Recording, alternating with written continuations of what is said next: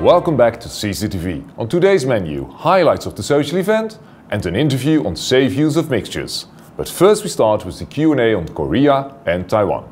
I have a question about risk assessment to the panel speakers, include Korea and also Taiwan. I want somebody to clarify who is going to do the risk assessment. And I remember in the past, both authority sides, they will get the data from the industry, from the chemical company, and the authority will go for the risk assessment and CSR work. But it seems like from the speaker that the work kind of pushed back to the people who or to the chemical manufacturer, and I want to understand what's the situation now. I'll get some clarification who indeed need to go for the risk assessment, the CSR, these things, for both Taiwan and Korea. Thank you. To give you more precise answer, my assistant Ms. Lee is going to translate my Korean to English.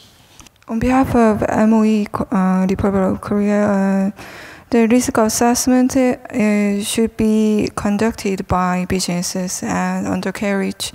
And once the businesses submit risk data to NIER, and then NIER reviews that. In Taiwan, similar situation for the purpose of registration of new chemical substance and existing. If your tonnage ban exceed that threshold, of course, there's a registrant which is industry's responsibility to provide the full hazard assessment, exposure assessment, and risk assessment, period. For the CSR, so you can use your CHESA uses or the standard tools, but you need to adapt them with the local and regional assessment factors. Time to check in on our local reporter. Annemarie, where are you today? I'm at the Zaanse Schans, Tjeerd. One of the locations our delegates could visit yesterday during our sightseeing tours. The Zaanse Schans, showing the Netherlands of the 18th and 19th century, is Western Europe's eldest industrial area. Nowadays, several industrial buildings from that time are still active, like this windmill. It's a color mill that creates pigments for the traditional paint production.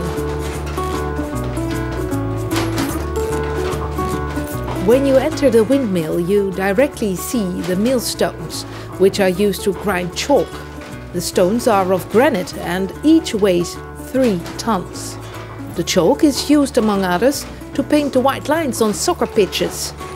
Some visitors tried to taste the chalk. They thought it was corn flour. A second pair of stones is located in a closed-off milling chamber. It's used for earth pigments that you can use to make your own paint, but also seeds, roots and tropical woods are ground here from time to time to create pigments. For many centuries already, these products are used to dye textiles. When the mill's running, it shakes and quivers. You can hear the thunder of the millstones.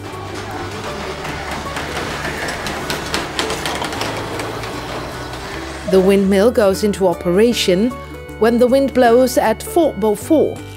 All the equipment can be used at once when the wind increases to force 5 or 6. Interesting to see how pigment for paint was already made centuries ago. Which brings me to our interview of today. I talked with Janice Robinson from CEPI, the European Council of the Paint, Printing Ink and Artist Scholars Industry, and Leo van der Biezen of Royal Haskoning DHV on the safe use of mixtures. Janice, how can formulators produce relevant sumis for mixtures when they do not have the full composition available? Because sometimes there's no composition available, or sometimes they're using substances for which there is no REACH registration or chemical safety assessment available.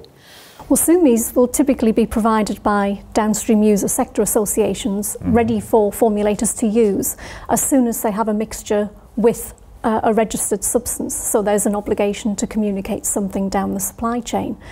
And the beauty of this approach is that you can still apply it if you don't have all of the exposure scenario information, as long as the information in the SUMI you want to use is consistent with the risk management measures and the hazards of the other substances, that the SUMI will still be fine in practice. Leo, do you foresee a link between Kizar and sweats and sumis? For sweats there will be a direct link because it describes the operational conditions and risk management under which a substance is being used, and that can be placed into Kizar, either manually or through an import. For the sumis, of course, much less, because Kizar is a tool under REACH, and REACH is substance related and not mixture related.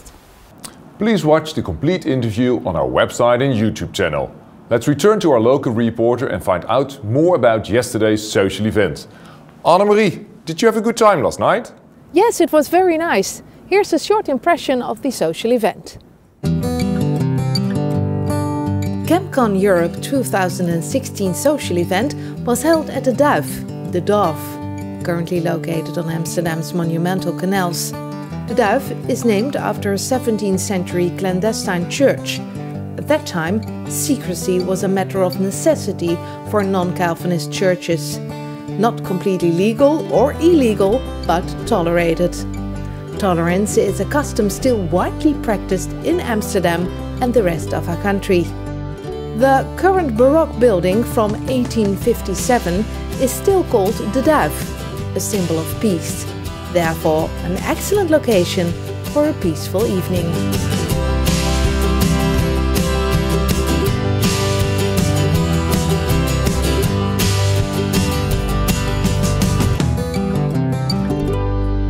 Thank you for your lovely report.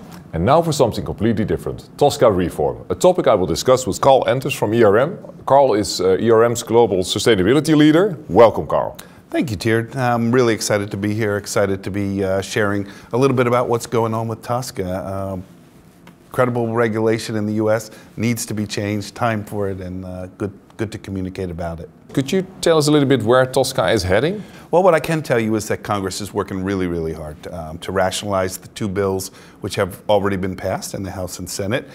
There's a real sense that it's now or never, election coming, and if this drags on, it will just get swept away in a new administration and we'll have to start all over. So industry is working hard in combination with our government to see if we can get this done. I'm beginning to think there's real hope that this could happen in 2016. And if it passes, what should industry do?